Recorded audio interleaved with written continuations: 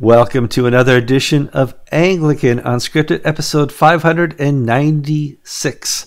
I'm Kevin Kallsen. I'm George Conger, and today's May 12th, 2020.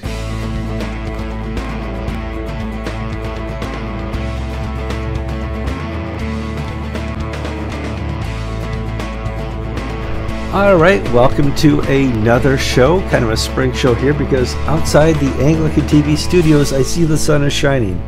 But because it's spring, it's windy, and there's blustery stuff blowing around, and there's no lawnmowers today, kind of a miracle. So it's a miracle in Connecticut. Before we get too far, I want you guys to like the show, either on Facebook or YouTube. If you have not recently shared the show with your friends and family and all the clergy you know, just click that little URL, copy and paste it, and send it along. Go to the comment sections because the show continues there. If you want to comment on the show, especially any topic we talk about, we're going to have some tougher topics today, and I'm sure you guys are going to want to go and tell us what you think, and we read them all, so we appreciate that very much. If you had not subscribed yet, you want to get instant notifications when this show is live, click the little subscribe red rectangle. When that little bell comes up after that, you click on that and you will be notified instantly, this is what I'm told, of any YouTube notifications regarding Anglican TV. Also, if you check the show notes, we have a podcast that we publish along with this, so you don't have to sit there and stare at two faces talking to you about news Anglican-wise around the world. George, how you been doing? Just fine, just fine. Life is beautiful down here in Florida. Even though the church is closed until at least after Memorial Day, the bishop tells us, I don't think I've ever been busier with all the work that has to be done to turn out live streams, do pastoral work, and just keeping the thing alive. Well, I gotta say, I watch all these the cam work from around the communion, and these guys are getting better and better and better. As far as priests, you may be an okay priest, but you guys are turning out to be wonderful videographers and cinematographers. I've not seen a bad one since week 3. And that's saying a lot, because week 2, a lot of people had their little iPhones and were looking up the nostril. That wasn't so good. Week 1, the phone was falling over. We had George's wife telling me about all the fun bloopers she's been recording with George pulling his microphone out of the camera. And all that seems to be, now we're into week, almost 8. Things are settling down. And we have, I hate to use the word, arrived at this new normal. And now we're just reacting to kind of that hope that we're seeing the light at the end of the tunnel, that there's a day that we can say, all clear, the Nazis will stop bombing us, we can come out of our shelters, and it's time to begin life again. But what will we find when we come out of the shelters? Jeez. Well, some things are I think the first story I wanted to talk about was the shooting in Georgia. I've not commented on this at all on Facebook. I've kind of kept above the fray, because I just remember going through the Rodney King issue, the Trayvon Martin issue. Sometimes it's just best just to sit back and watch and not participate in the Facebook fray of everybody's an expert now on racism, where last week they were an expert on pandemics, the week before they were an expert on economies, and the week before that they were an expert on everything. And so I stayed out of this just because I wanted to take the higher ground. Now it's kind of time to talk about it, because I want to give you the bigger picture of this. And here's the bigger picture. If this had occurred 50 years ago, or 100 years ago, or 150 years ago, 200 years ago, the reaction would have been different, because I think this nation is much less racist. I think if this happened 50 years ago, the liberals would have been upset. A few Yale professors would have written some papers. It would have made the news, but not to the extent it has now. If this happened 100 years ago, I doubt it would have made the national news. It would have been something they reported here in the Northeast. Certainly nobody around the world would have known. If this happened 150 years ago, the town folk, they would have heard about it. That's it.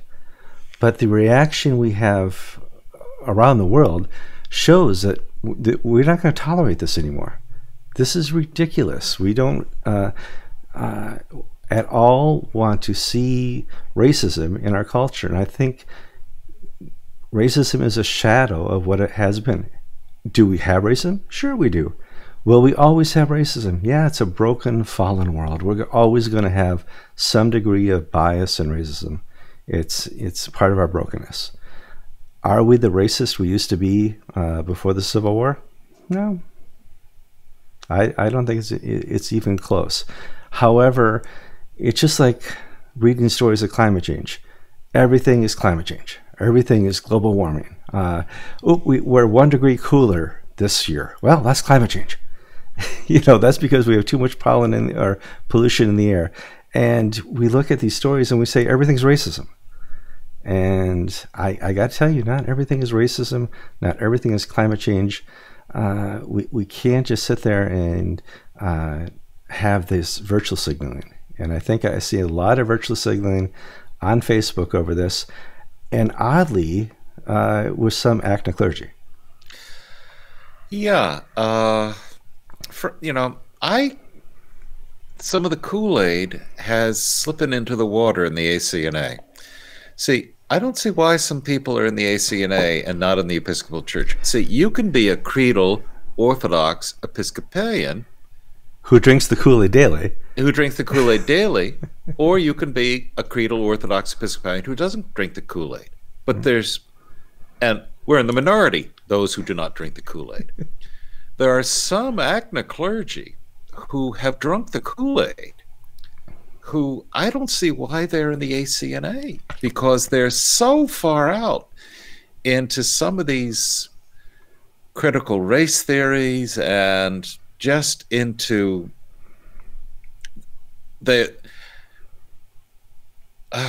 it's a hard topic. I know. Well, it's a hard because I'm offering an opinion. I'm not speaking to fact. See, on this Georgia shooting, I remember the Trayvon Martin case, and what we now know is totally different what we knew then. And the people who were marching with Al Sharpton now basically were taken for a ride. And I don't know what happened in South Georgia. I know it was a tragedy. Sure. I know lives have been destroyed and ruined, and I pray God, heal that the brokenness there. But what I've seen on Facebook in commentary from some ACNA clergy just makes me think these guys just don't know any better. They don't seem to have a sense of pastoral maturity or wisdom to understand that people are fallen, people are broken, and that if you run too quickly with a single cause, that there is only one variable in life, whether that variable is racism or climate change or sexuality. Okay, don't bang their table there. Your mic goes right to my ear. Ow. So I'm not smart enough to get into the wrongs of critical race theory, but when people start telling me that, Marx was right on this and that, you can't do the other stuff, I'm thinking, well, and this is unkind, but I'm thinking, well, Mussolini made the trains run on time. It's just not a good enough reason to bring up something that is antithetical to the whole Christian ethos. No, woke is a heresy, and it has nothing to do with the biblical understanding of creation. And so on the Georgia thing, I don't know what happened. I pray that the justice takes its course and the truth be laid out soberly, rationally, and evildoers be punished, and leave it there. Yeah. But where I'm concerned is that some of the ACNA bishops are not minding the store. They're basically letting. I'm not in the ACNA, so at the end of the day, it doesn't matter to me. But if you guys decide to go off the cliff, I can point to Well, an organization that has preceded you down the path into total irrelevance and destruction. yeah, that's right. Well, it's kind of the evolution also of Facebook. I remember when Facebook first came out, if you were a bishop or a clergy, you had to be on Facebook to keep in more and more in touch, and it was something new and fun. I don't see any ACNA bishops regularly on Facebook. I see a lot of the younger 30 and under, 35 and under clergy on Facebook. Because the older bishops have learned the virtue of keeping their mouths shut. They have learned the virtue of not virtue signaling. Absolutely. Yeah, and in other words, maybe it takes experience to realize that not everyone wants to know your thought on every single issue, or how you are so great, brave and great and true because you think these good thoughts that the majority of the mob also thinks. Mm-hmm. And the mob will be doing something different tomorrow. I was training a woman to be a deacon. She was in that age group, and she was twittering and writing political things. And I said, look, if you're going to be at my church, you can talk about anything you want about Jesus Christ, but the moment you step into politics, you got to find another church. Because our church has as many Democrats as we have Republicans. We have as many political liberals as political conservatives. If you decide that you are going to support one side and that's where God is truly to be found, then you have no place in my church, because that's not how Christ did not come to give the Democrats or the Republicans the advantage in the next election. You need to find a new vocation if that's what you think the church is about.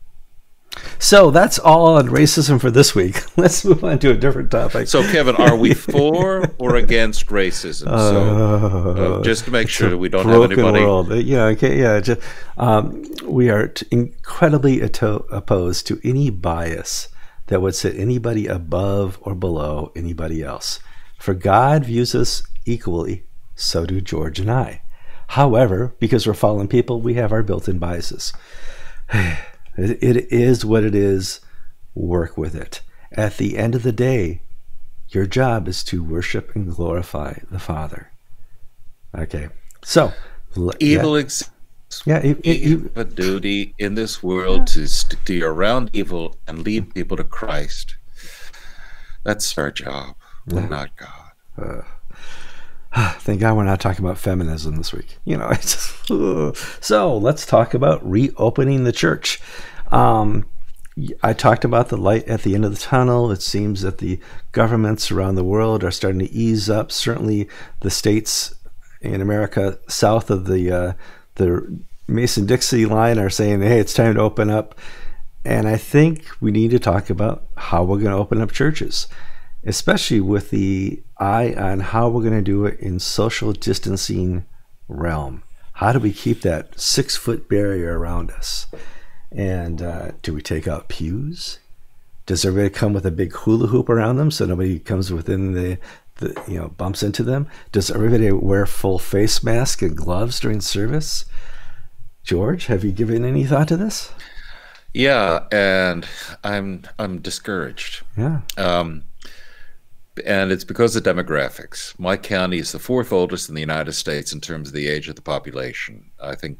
And so we don't have a naturally large base of young people. My daughter, who lives out in the Los Angeles area, she's going to a church that, 20s and 30-year-olds at the most, and they're going to pack it in again because they think they're going to live forever. My congregation reflects my community. It's older. We have people. I'm one of the younger people. And my congregation are deathly afraid. Mm-hmm. I have neighbors in the cul-de-sac where I live. We're the youngest. And Kevin, you visited my house. Sure, absolutely, yeah. You see all the people tooting around in their golf carts, taking their dogs for walks. Mm-hmm. Talking to the neighbor this morning, Susan and I mentioned we'd been out to a restaurant. They're not going out until they all clear, and they don't. What is going to happen? You can turn that off. There you go. Call from Tulsa, Oklahoma. Ooh, whoa. Who might that be? Well, where I'm going with this is, I look at the restaurants business, and I read an article about restaurants in Shanghai. the Western area. The Chinese government shut them down in January. They've been allowed to reopen now for about 3 weeks. These are the restaurants that cater to the new middle class, upper classes of China. They reopened only 10% capacity after 3-4 weeks. People are still afraid. Now, they may come back, but our restaurants cannot make a profit in our state, 25% capacity is the limit on restaurants.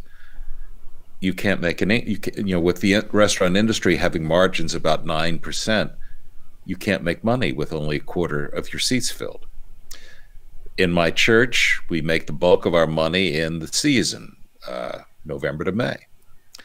It's because when the people are here, if I take out half of my chairs, I'm going to have 8 services to get the same traffic through the building that I did before.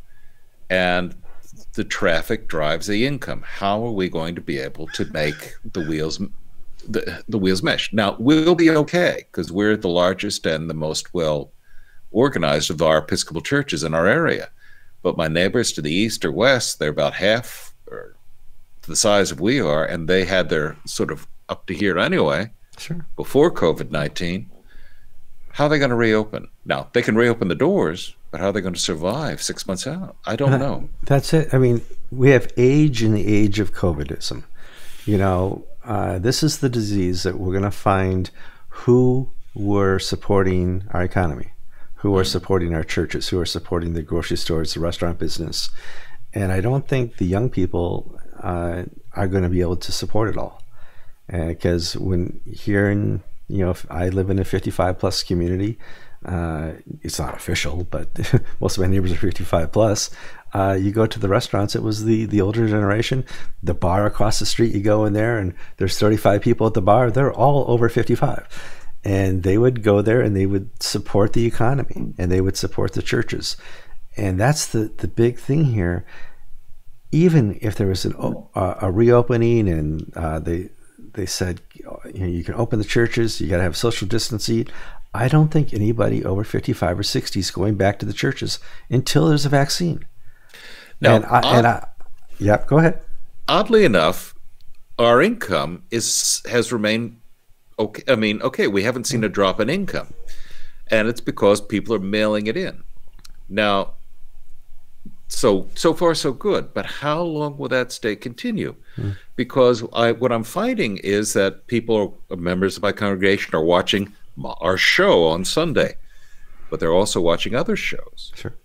What is going to happen over the months to come when people have not the physical, tactile presence in a church, but they like George's sermon, they like the music at this church, they like the set at that church?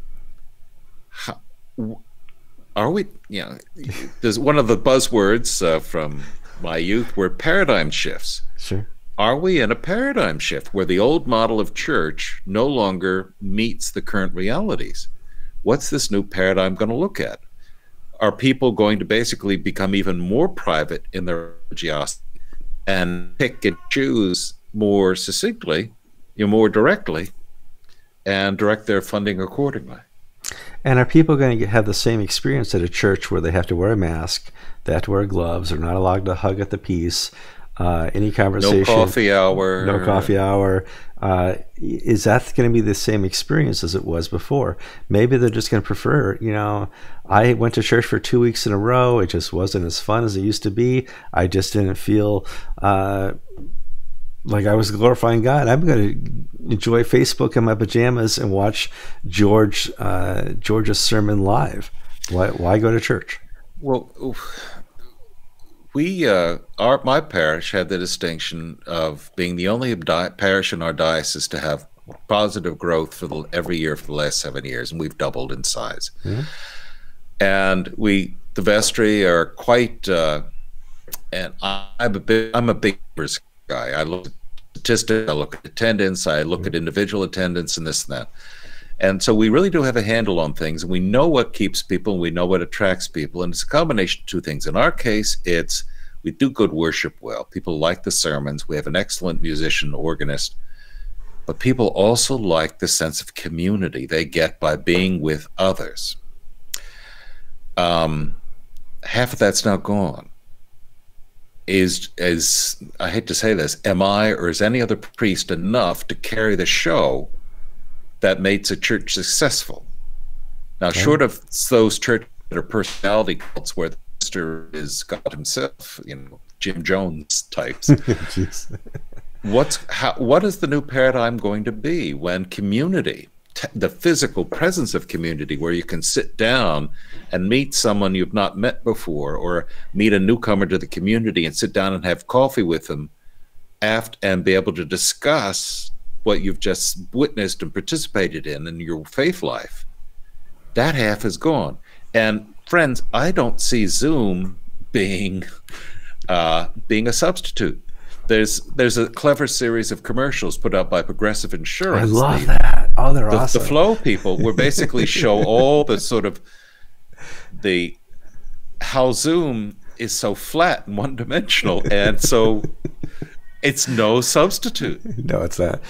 So we're at the end of the show now. We've done our 20 minutes, but you as the viewer, I want you to go to the comment section, especially your clergy.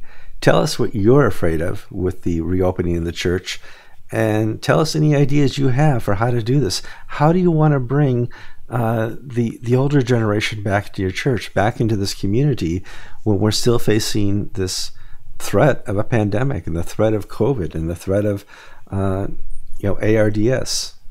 Can I just touch on some of the news around this issue? Sure. We had the Church of England. Yeah. We had the Church of England announce that they're going to follow the government guidelines, and so the earliest you will have Sunday public worship is July 5th. We've also had stories, people, one of the archdeacons in the Diocese of London and another in Southwark say, confidentially that, they could have up to 70% of their churches unable to reopen. Oh, absolutely. Yeah. Because the little churches, the ones that were basically struggling.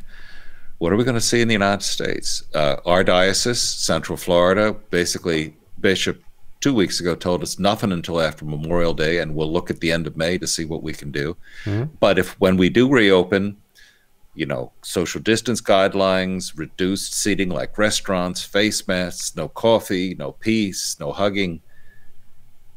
How's that going to work exactly? Right.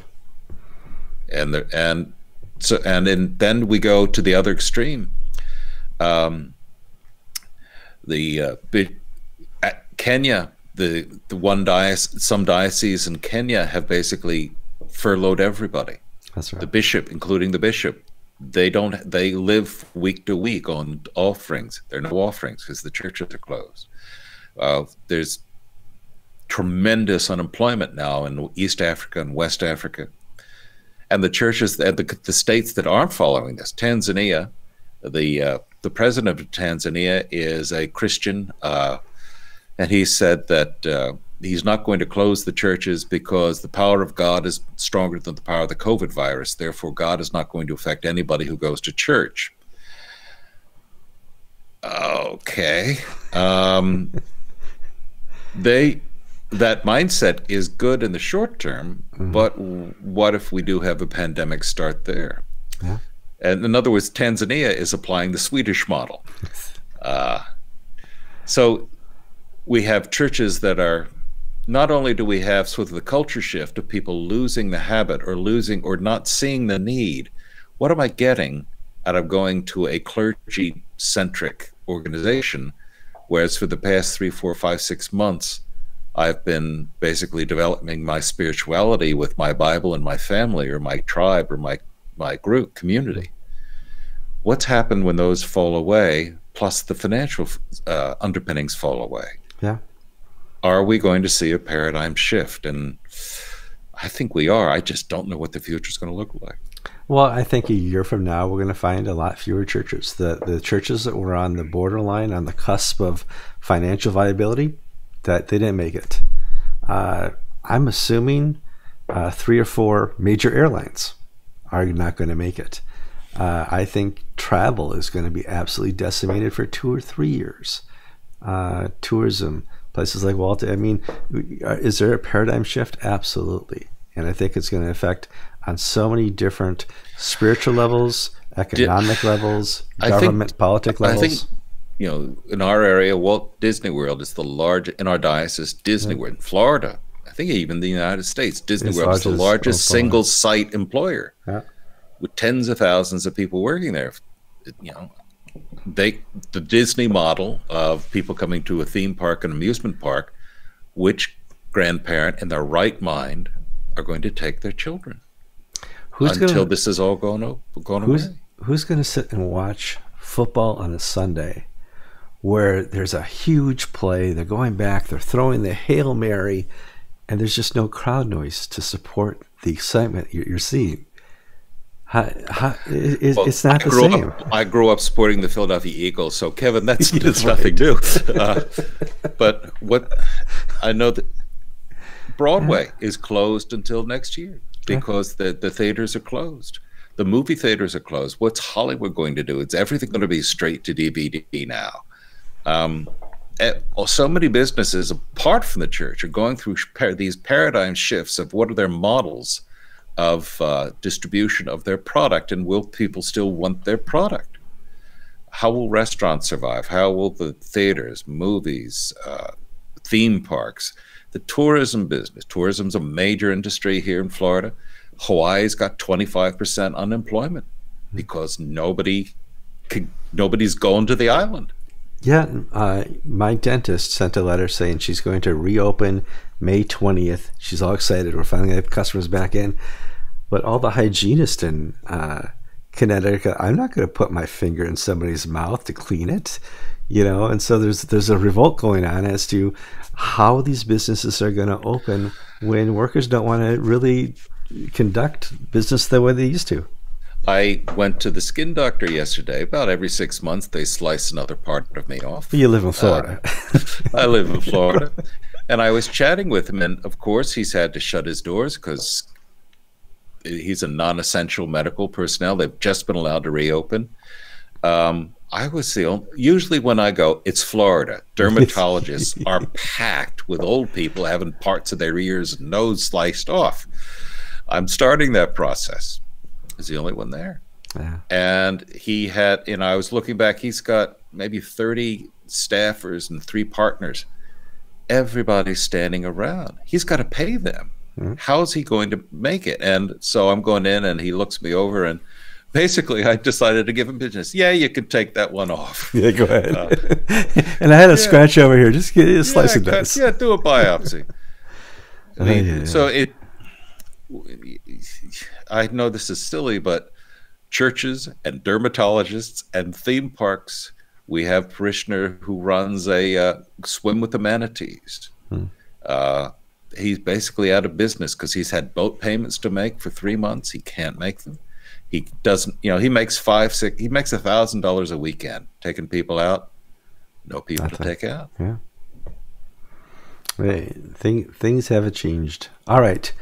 Hopefully we haven't depressed you. That's not the nature of the show. That's to help you think about what's going on, keep you informed about what's going on, and allow you to comment and tell us what's going on. I'm Kevin Kallsen. And I'm George Conger, and you've been watching episode 596 of Anglican Unscripted.